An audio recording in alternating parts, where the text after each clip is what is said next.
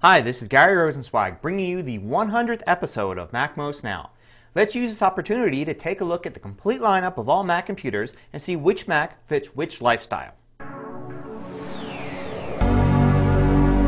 So first up we have the iMac. This is the primary computer used for most people at home and at work. It's used by graphic professionals and as a family computer.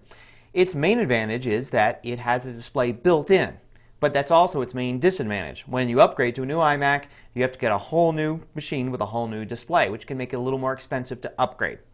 But it's a pretty stylish looking machine, and it can work for just about anyone from a video professional all the way to just a casual user. On the one side of the iMac, we've got the Mac Mini. Mac Mini is a great tiny little machine, low cost, but still a lot of punch. It costs as little as $600, which makes it ideal as a second computer, say to match the more powerful one you have at the office, or as a family computer, or if you don't like the whole iMac thing of having a built-in display.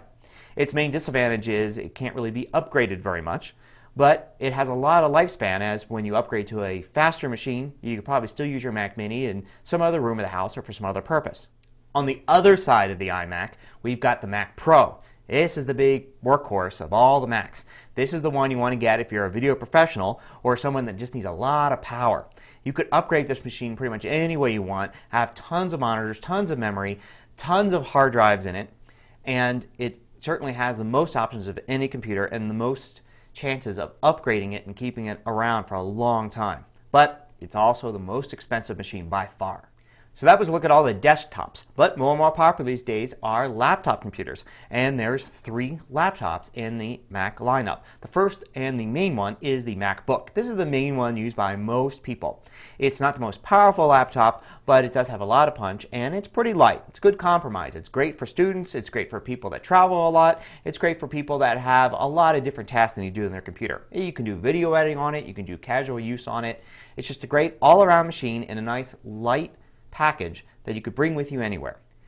Now, at the top of the line for laptops is the MacBook Pro. Now, this is ideal for somebody who only wants one computer, but it needs to be portable. This thing's got a lot of power in it. You can do video editing or anything on this machine.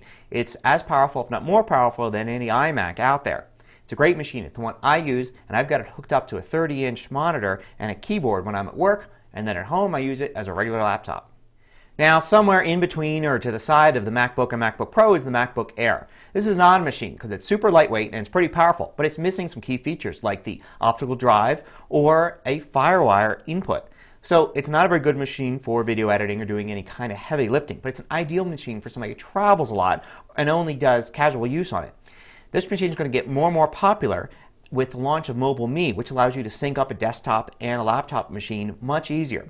So you're going to find a lot of people, maybe even myself, who are going to have a very powerful desktop machine and then have this very lightweight MacBook Air as their portable machine.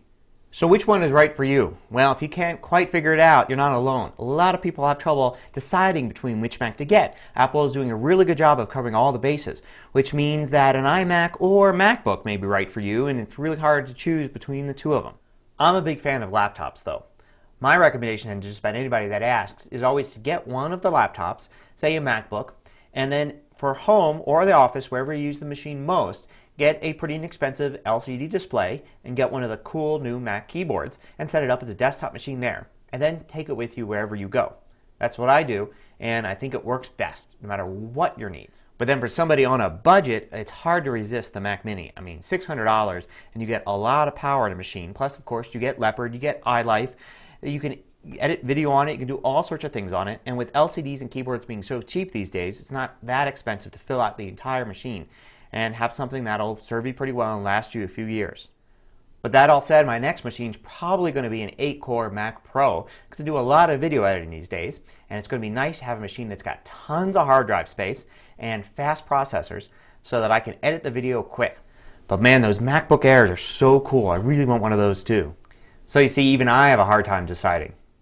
Well, whatever Mac you use, I want to thank you for watching MacMost Now, leaving comments, and sending me email. I think we've built a great little community of Mac enthusiasts here at MacMost.com, and I'm looking forward to the next 100 episodes.